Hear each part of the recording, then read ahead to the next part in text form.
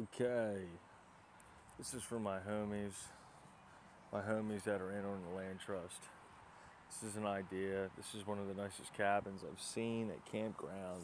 Something I'd like to reverse engineer, possibly recreate, maybe make the bunk section a lot deeper, or just do a couple of these on the land trust. There's the fire. So anyway, this is it. Let me try to get this lighting a little better for you. It's pretty much half porch, half bunk. It's a 3-season cabin, which is pretty nice. It's actually a relatively small footprint. So let's take a look here what we got. Kitchen, dining. That's the entrance into the bunks. Screen porch. That's what we have. We have a single faucet, little microwave, little fridge, little counter action, and of course, supplies.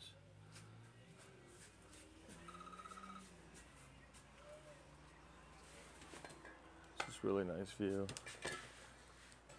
Okay, so if we go into the bunk area, we got 2 bunks here, dresser, privy, little air conditioning action,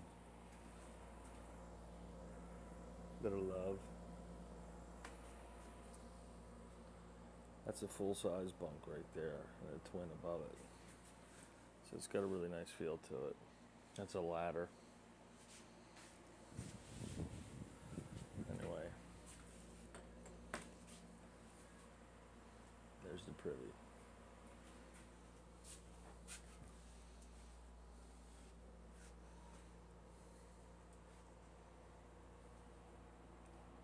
That's me.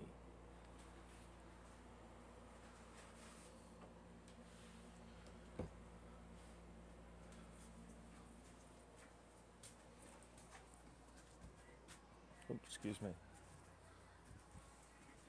Let's take a walk around the side. There's the stove right there.